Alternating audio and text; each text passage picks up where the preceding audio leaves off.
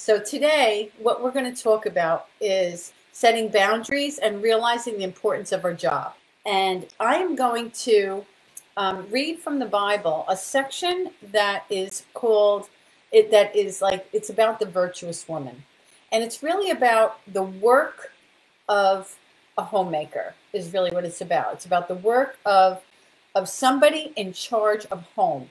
We have so diluted the importance of homemaking, of housekeeping. You know, now when people say housekeeping, what do you think of? You think of somebody with a dust wand. What do they call them? With some duster, apron on, and they work for Molly Maid or something like that. They work, like a cleaner. That's not what housekeeping is. I think it's in one of the epistles. And I think it's Jude. Let me see if I can find it real fast. If I can't find it real fast, I won't go there. Anyway, I thought it was in Jude. I guess it's not. But if you want to look it up, you can find it where it says keepers at home. It makes it like your housekeeping or something like that. The word keep is guardian of the home. We are to be guardians of the home. God told Adam to dress and to keep the garden. Keep is the same word for guard the garden. So everything that comes in, everything that goes out, we're supposed to be guarding our home. You want to bring something in the house that you found on the curb? You want to bring something in the house that you found at a garage sale or something? You pray about it. You lift it up to God. You cleanse that thing. You have people that just come by, stop by. Are they going to be yapping about bad stuff? Are they going to be bringing negativity into the house? You guard that home. What are you listening to during the day? What do you have on television? Would you let a person come in the house and scream some of the things in your living room that we allow the television to be screaming in our house? Probably not. You probably kick them the hell out. You're not going to be saying those things in front of my family. You're not going to be acting that way in front of my family. You're not, or even if you live alone, you're not going to be talking like that in front of me. That's not acceptable. Yet we have this box in our house that we invite in there, turn it on, and allow to spew out all that it wants to. We are to be guardians of the home, keepers at home. It's a big deal. So now here, I'm going to read the virtuous woman. All right. Now I'm not going to get into a Bible study here. Okay. So there's a lot of things I'm just going to go over. I'm not going to comment on, but I'm going to stop occasionally and talk about some things. Okay. So try to listen really, really deeply. And believe me, I'm not speaking to only Christians. You could take what you like and leave the rest. We can learn from many different things, right? Here we go. Chapter 31 of Proverbs, verse 10. We're going to start with 10. And I'm sorry about the little hissing sound. There's definitely a hissing sound you hear because my computer is overheating. And you have the speaker that you hear me with, so you hear that too. Okay, so here we go. It says, "Who can find a virtuous woman? For her price is above rubies. The heart of her husband does safely trust in her, so that he has no need of spoil. She will do him good and not evil all the days of her life. She seeks wool and flax and works willingly with her hands." Now, remember, we're talking about a time here where you didn't go to the next store and purchase a garment. You made it. And sometimes you even made the cloth. Okay, you wove the cloth. So remember what we're talking about in the context here. She is like the merchant ships. She brings her food from afar. She rises also while it is night and gives meat to her household and a portion to her maidens. This woman had maidservants. She had people that helped take care of the house. Why is that? Because it is not an easy job. It is, and we have left it to be just haphazardly who gives a crap about it. And It's such a shame. It happened sometime in the 80s, like just at the end of the 70s and the beginning of the 80s, when women that stayed home were lazy and women that went to work were bad mothers. Um, Everybody was supposed to, women were supposed to be able to do it all. Well, men were never required to do it all, and women should never have been required to do it all either. Okay. She's like merchant ship. She brings her food from afar. She rises also when it is night and gives meat to her household. She takes care of her household. She takes care of her maidservants. She doesn't just crash and burn at night. She she rises also while it is night, and she takes care of details. She prepares for tomorrow, in other words. She considers a field and buys it with the fruit of her hands and plants a vineyard. This woman has her own money. So look, she considers a field and buys it. Does it say she considers a field? She owns property, and it's her own. Does it say that she goes to her husband and she says, can I have some money? There's a piece of property that I want to get. I'm thinking about, nuh-uh. She doesn't have to ask him. She considers a field and she buys it. And then what does she do? She starts a business. How does she do that? With the fruit of her hand, she plants a vineyard. She girds her loins. So is this woman lazy? No, absolutely not. Could she do these things if she was doing 100 other things? Nope. If somebody called her on the phone, would she drop what she was doing to jump on the phone? Nope. Why? How could she do all she's doing and juggle all of that? You can't. And do you think that it's selfish to say, oh, so-and-so wants to talk to me. So-and-so needs a ride. So-and-so needs me to do this. So-and-so just private messaged me. Oh, these text messages that just came in. Oh, I got to answer all my emails. Do you think she could possibly do that and consider that her house was a priority? It's not selfish to take care of you and yours. It's necessary. And if all of us took care of us and ours, the whole freaking world would be a beautiful place. Because it's inside of our front doors where the whole world lives on the outside. Okay, ready? She girds her loins with strength and strengthens her arms. What does that mean? She takes care of her body. She girds her loins with strength and strengthens her arms. She perceives that her merchandise is good. This is talking about her. She doesn't have any self-worth issues. She doesn't look in the mirror and say, this and that, and I'm ugly. And no. She perceives that her merchandise is good, and her candles goes not out by night. Now, what that means is it's like an Orientalism. She prays. They used to take a candle, they put it by a window, and it was the representation that she was praying. She was praying for a family. She was praying for a community. Her candle goes not out by night. She prays. She lays her hand to the spindle, and her hands hold the distaff. She makes cloth. She stretches her hand to the poor. Yea, she stretches her hand to the needy. So she takes care of hers. She also takes care of others, but in a balance. She is not afraid of the snow, for her household are clothed with scarlet. So her house is taken care of. She's not afraid when it gets cold. Scarlet is another word for like royalty. Do we think that about our houses? Do we think that about our homes? That our homes are a place that is in the condition of royalty?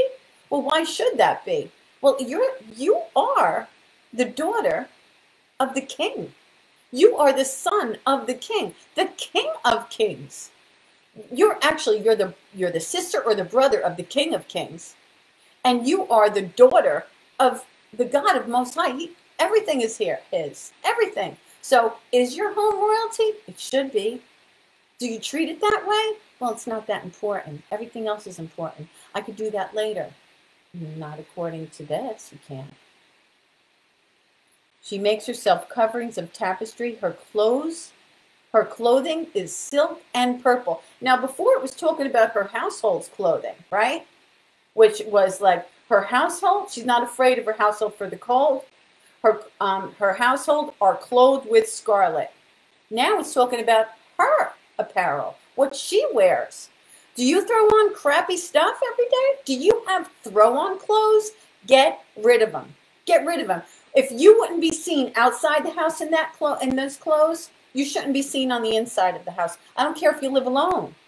You're important. Who you think is important. You send this message to yourself every day that you throw on that piece of crap and then you change to go out. When you go out and you have that really nice, acceptable outfit on, you're saying, and you're at home putting on that piece of crap, you're saying, I am not important, but they are. Those people I don't even know. Those people that don't know me and I don't love. But the people that I love and the people that I know or myself, I'm not that important. See, it's skewed. So you are deserving of beautiful things. Her coverings of she makes herself coverings of tapestry. Her clothing are silk and purple. I am not talking about expensive here either. Now, I'm a minimalist. I have very few things. It's the way I like to live. We don't have to be what other people are. If you can afford 4 very nice things, wear them over and over again. Who cares? That's what really successful men do, if you notice. What's his name? Cowell, the guy from American Idol. I forgot his first name. And then Steve Jobs. There's all these men that they have a uniform. They wear like a white t-shirt and a pair of jeans. Same white t-shirt, same pair of jeans, 10 pair of them, 10 pair of them. That's what they wear. We can do the same thing. Figure out what it is that makes you happy and get it. I used to be like a discount freaking queen. For me, I would go to the discount racks in Kmart, in the discount stores. That's where I would go, and I wouldn't even go to the discount, the regular things. I'd go to the discount aisle in the discount stores. Then I went to Al-Anon, I learned some things, and I've learned that I'm worthy of some nice things. And I started to shop in the mall.